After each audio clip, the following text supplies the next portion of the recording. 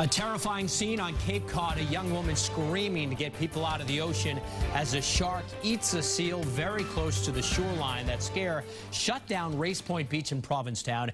Good evening, and thank you for joining us for this abbreviated version of the WBZ News at 11. I'm David Wade. And I'm Paula Eben. This encounter came, of course, a day after a shark bit a man swimming in Truro. Juli McDonald is on Cape Cod tonight, where concerns over the sharks are growing.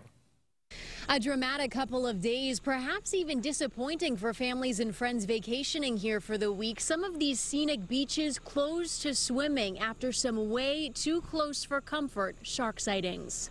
Right here. Oh my God! I got it on video! On the water! Just one day after a swimmer in Truro was attacked by a shark, beachgoers in nearby Provincetown got quite the show at Race Point Beach. The beach was closed for 1 hour after the bloody display. The shark apparently snacking on a seal.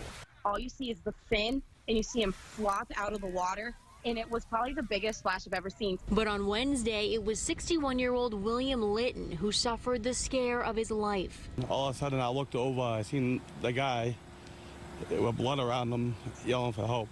Before a small crowd of Good Samaritans raced him up the dune, 2 men ran in the water to help. He took one hand, I took the other hand, we pulled him out to the shore. The New York man was about 30 yards off Long Nook Beach when he became the first shark attack victim in Massachusetts since 2012. You know, August, September, these are peak months for white sharks. The white sharks are dynamic in terms of their movements up and down the Cape. They're coming in, they're going out. You know, people need to be vigilant. So Race Point Beach opened back up within an hour, but here at Long Nook, no swimming at least through Friday. In Truro, Juli McDonald, WBZ News.